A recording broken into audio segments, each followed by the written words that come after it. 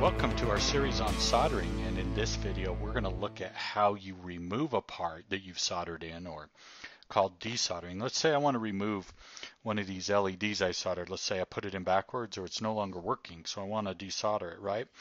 Well, I'm going to have to heat that one up right here and try to remove it. So I've got a couple of tools to help me, additional tools. One of them is this solder braid. If you look at it, it's copper braid, and you'll just put it on the solder and heat it up with your iron. It'll soak up solder. The other one's this solder sucker. It's spring loaded, okay? So you'll just put it down till it loads. You'll put it on the place, heat up the solder, and you'll push the button. It'll suck it up, okay? I brought in another little tool, helping hands. I need to hold this steady, so I'm going to use these little alligator clips here, and we're just going to hook into our board here, and hopefully that'll help me hold that in place. So when I desolder it, it'll be easier to, just hold on. It will not slide around as much. Okay. All right. So let's get busy. And I've zoomed in a little bit. Hopefully this will help you see better. Okay. So I've got some solder braid here, and we'll just put it over this thing we're going to desolder, this lead from our LED. And you have to be careful. This heats up. It's copper, right? It's going to heat up real fast. So be careful how you hold it. Okay, so I'm just using that solder braid, and you can see it's soaking up the solder on that. Ooh, it's picked up quite a bit of it. Oh, and by touching it, I drug some more out. So let's put some more braid on it. See how much of this we can soak up. Now sometimes this desoldering takes a bit of work, and it could be quite frustrating, right? But it is possible to do. Okay, ooh, I can see a hole on that first one a little bit, so I'm getting close on that one. And we might need to use that solder sucker too to pull some of that last bit off. Let's try some more here.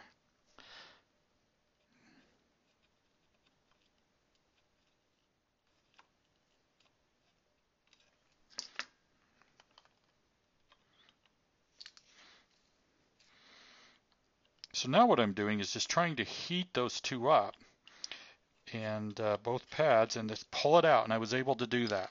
Okay. Now you noticed that you may not be able to see it, but there's kind of a hole here, and there's not really there. I'm going to use the solder sucker to clean that out. And if what I had done hadn't worked, I would have used the solder sucker to pull it out. Let's see what I can do.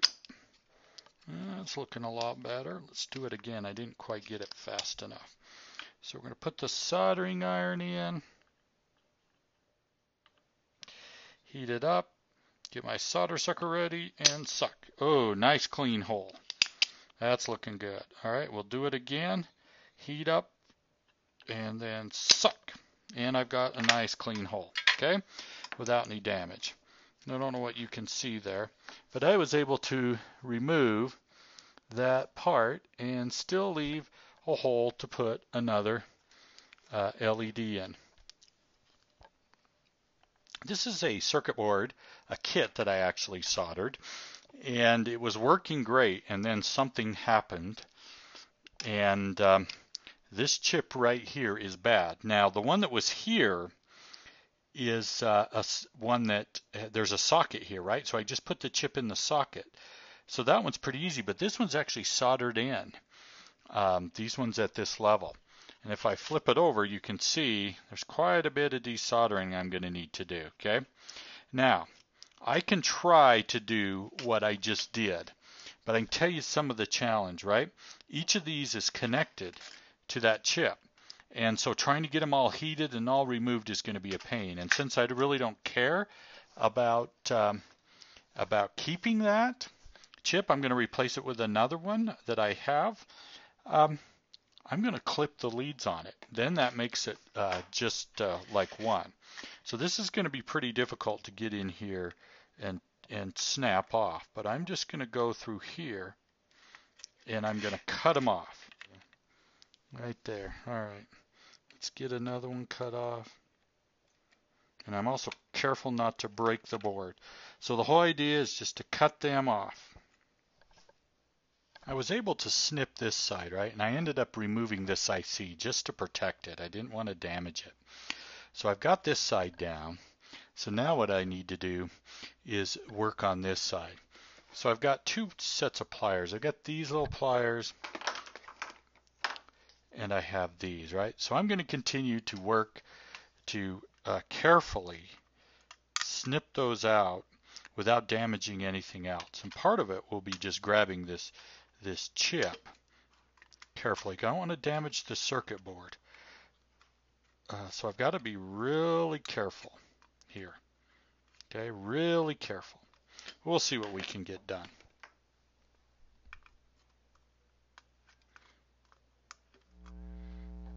There are two things I got to be careful of.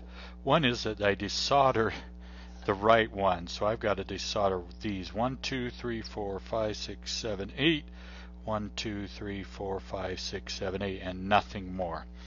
Okay, so I want to be really, really careful here.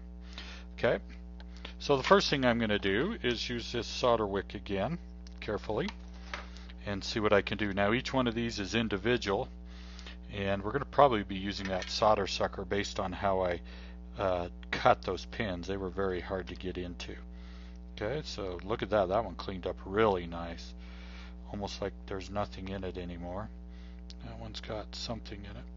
And again, that solder wick is getting hot. I have to be careful or I'll burn my hands. I was holding on to it off camera here.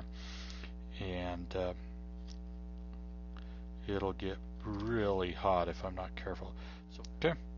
Alright, so what I'm going to do now, I'm going to bring in the solder sucker to help us if we can finish this off.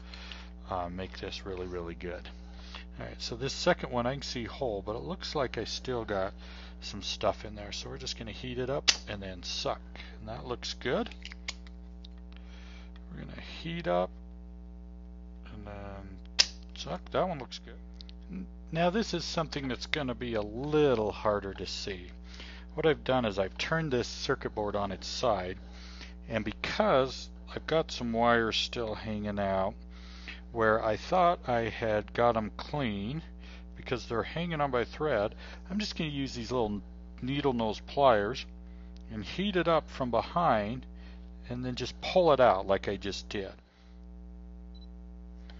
I got it on solder. That was a little bit of work, and I was careful. I used a bit of the solder wick and that, and then what I did is once I got them all out, I held it up to the window and I could see through the holes. It's hard to see through here, but I was able to see that there were a couple of them still a little plugged, so I heated them up just a little and sucked them out. Okay, so now I'm ready to put my chip in. So let's look at doing that. Okay, what I have for this is a socket, and I've got to get the socket in right. There's a notch, if you see on this board here where I'm pointing, there's a little notch on the circuit board that tells me which way this holder goes, and there's a notch on this. Okay, so for this one I'm actually going to put in a socket. Alright, and we'll look on the back, and they are all sticking through, and now I am ready to solder. If you remember from the second video in this series, I'm going to tape this down, okay, so it'll just stay and it doesn't come up as I solder. And you remember how I soldered it now, right? So I'm going to do that with this, and we'll be done. So that's this little video. It's a little longer than the others, but how you go about desoldering. Again, not the easiest task, but it can be done. It's pretty easy to do if you have a single lead or a couple of leads. Like with that LED, that one's pretty easy to do, but once you get a chip, you have to start cutting the things, and be careful you don't hurt your circuit board. Catch you around.